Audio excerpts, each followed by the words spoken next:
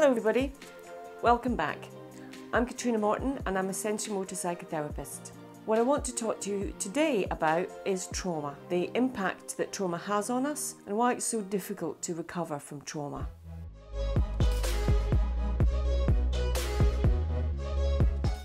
When we have an experience that is overwhelming, terrifying, potentially life-threatening, something that it just feels as though it's way bigger than what we can cope with at the time, that can register in a part of our brain called the amygdala.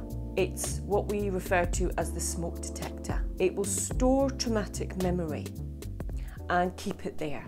The thing is with the amygdala, unlike other parts of your brain, is it doesn't have a chronology, which means that the things in there, they get stored in a jumbly way, but also they don't age. There's no aging process. It's part of our survival brain. And it's there as a warning signal to give us that initial response so we don't have to think about things. So when a trauma goes into our amygdala, it can then be triggered by something that reminds us of the original trauma. It can be an image, a smell, a memory, just something somebody says. It rewires our brain and we don't have time to think. We go into fight, flight or freeze. And we don't really have any say in what happens, it just happens. And if we're little, we haven't got capacity for a fight response and probably not a flight response. So the one that we'll go for is freeze, because it's all we have. It bypasses our thinking brain. So we don't have time to think, oh my goodness, there's a tiger going to come and eat me. What am I going to do about it? We just go into that survival part of our brain. We get pumped full of adrenaline and hormones so that we can act, or we can be anaesthetised and not feel. This process, because it's stored in the amygdala, we don't process it through our dreams, we don't process it through our new life experiences. So even although life can be completely different to how it was at the original trauma, when it gets triggered and activated, it sets off our whole nervous system and affects our body and makes us behave in a certain way. The way we carry these traumas, we carry them in our body. We can't just talk about the event and hope that that helps getting it out there, because all those responses, the fight, flight and freeze, and all the things that lead up to it, they're all activated and carried out by our body. We will carry these trauma wounds with us, and they can show up in very everyday kind of ways. It might only be down one side of our body, and we might notice that every injury we get, it comes down one side of our body. Our knee, our hip, our shoulder, our arm, and the other side feels very fully functioning. We might blame this side for being weak and kind of fall out with it and have a difficult relationship with it. When actually, I think of it as this part of your body is really taking one for the team so the rest of you can function and carry on. So we have to be able to get a better relationship with our body so we can listen, hear what's missing and hear what's needed, so we can help it not be so burdened, so that we gain control and function, and we're able to understand why that would make sense. But we want to help everything be able to work together, and that way we can heal from our trauma.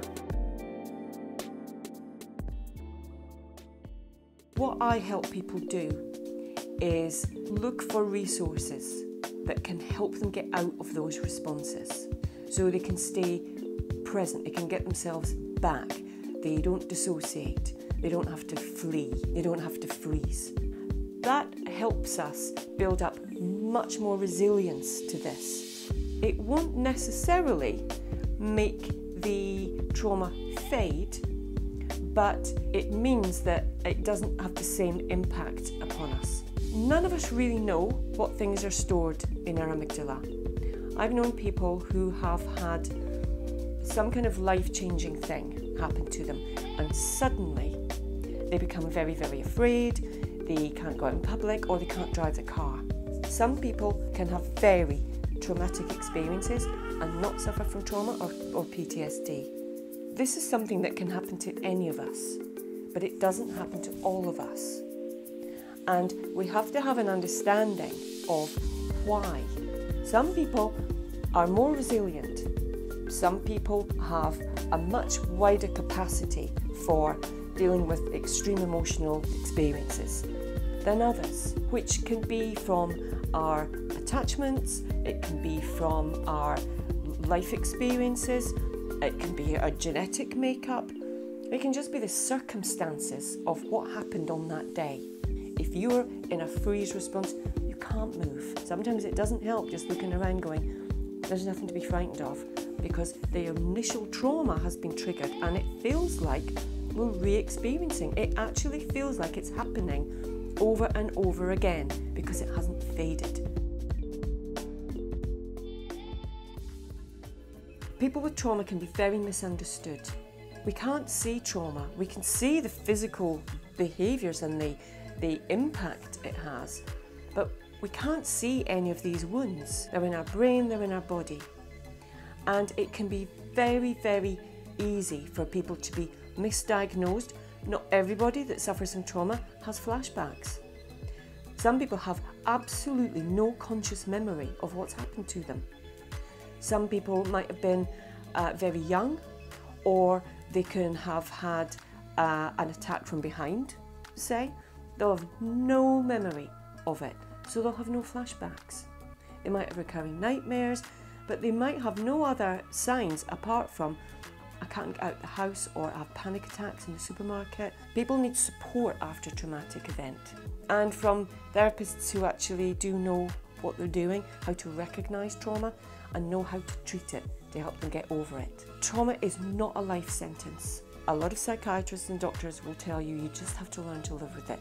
No, you don't. Just as much as it can emerge from nowhere, it can fade. You do need the right support and the right help, and you need to know what's going on and what to do.